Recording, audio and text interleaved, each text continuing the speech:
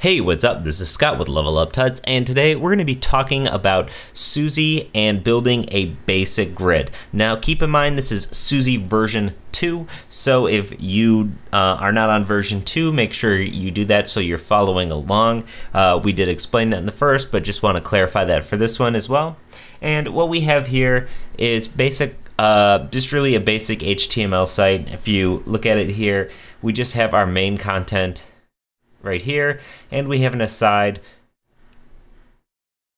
with a list item. And all I really did was make this list not look so terrible like a normal dotted list. I mean, it doesn't look good now, but I really just added lines underneath so it maybe looks more like a normal navigation. And it's also going to, the borders underneath are also going to help sort of realize how wide this aside column is. So as you can see in the CSS, it's really just these lines here. It's not a whole lot. I just, display block, put some padding, border bottom, got rid of the margin and padding on the UL. So what we want to do first is we need to make a container. So with any of these grid systems or anything really, you need to have your stuff in a container, right? Because your container is defining the base width of everything. So thankfully, Susy makes a nice, really easy mix-in for us. That is what you'd expect. So it's @include and then just container. Now in here we can put something like 60 ems, and now sorry, the semicolon goes after like that. And now we come back to our page and refresh, and you can see this is taking up 60 ems. Or we could even put something like 800 pixels, right? Or even better, we could put 80% if you want a fluid layout. Okay, so we have 80% here, and this is going to take up 80%, no matter, no matter what. Cool, so that's great. Container accepts a width, right? And that's going to set the width of our container. And if you see here, we put it on our body. So what it's really giving our body is just a margin left, margin right auto, as well as a max width of 80%. So really nothing crazy or nothing out of the ordinary. Now we need to put our two areas, our main content, which is our main, and our side in columns. Now to do this, we don't actually have to define a grid, right? I mean, we could have global settings, which we're going to go over. However, all we have to do to make this sort of basic grid is, I'm gonna get some space down here so we can add some new code down here, and we're going to say the main content area, and then using a mixin that is span, we're gonna define how much this spans. So we're gonna say @include span, and then now let's say we wanted this main content area to be 8 of 12 columns. So you type 8 space of space 12 and then semicolon.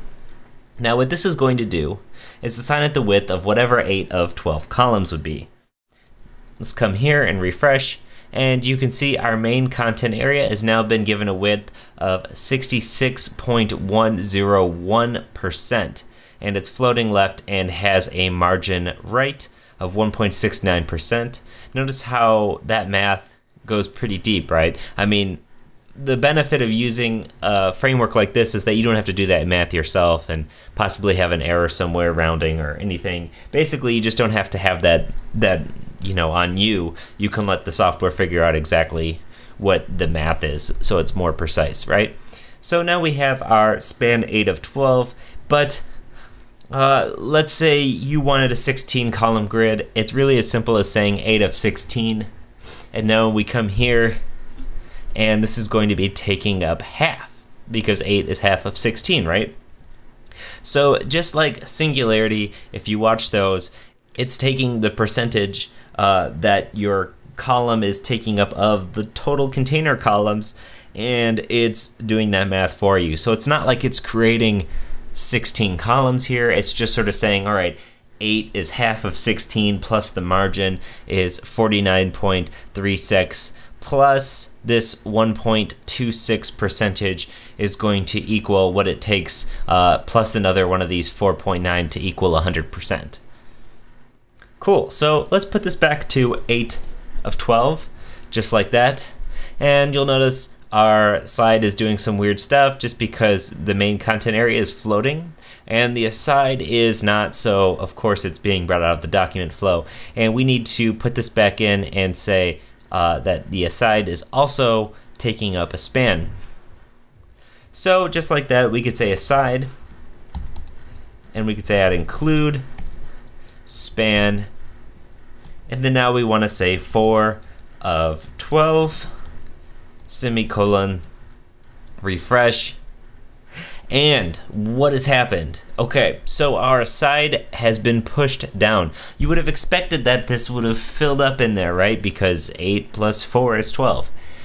But what this doesn't understand is the position, right? We're saying, sure, this is 4 of 8, but it thinks it's just 4 of 8. So what it's doing is not only assigning it the correct width that it needs to fill in here, it's also giving it this margin right. Now, if we were to uncheck this margin right, you'll see this slide up in here. So how can we have this with no margin? Well, you could do a couple of things, but I think the best thing and the most obvious thing to do is to say that this is in the 9th position of the columns, right? Because if you're telling Susy that this is in starting from 9, 10, 11, and 12, it's going to know that it goes to the very end and shouldn't put a margin right. Because it's smart like that, and this is why you use systems like this, because they can do all this stuff for you.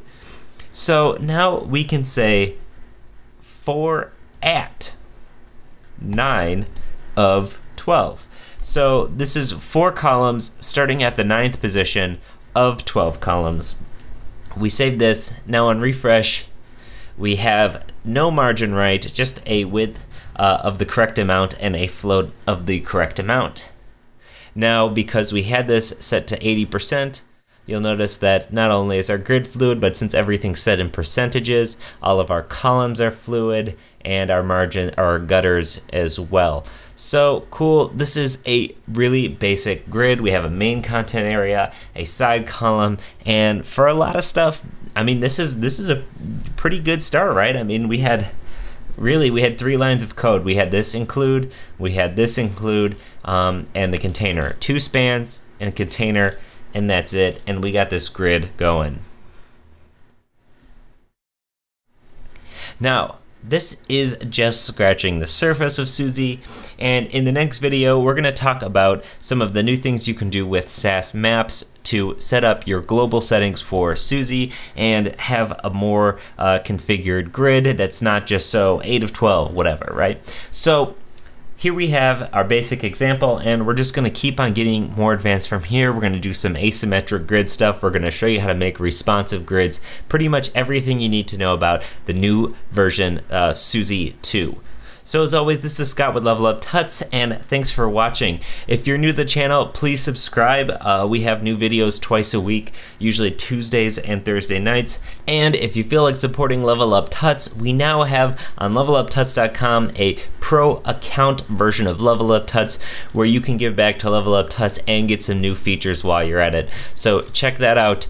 As always, we love hear questions or comments. We have a forum for that on Level Up Tuts, or you can leave a comment on the video. So thanks for watching, and I'll see you in the next one. Bye.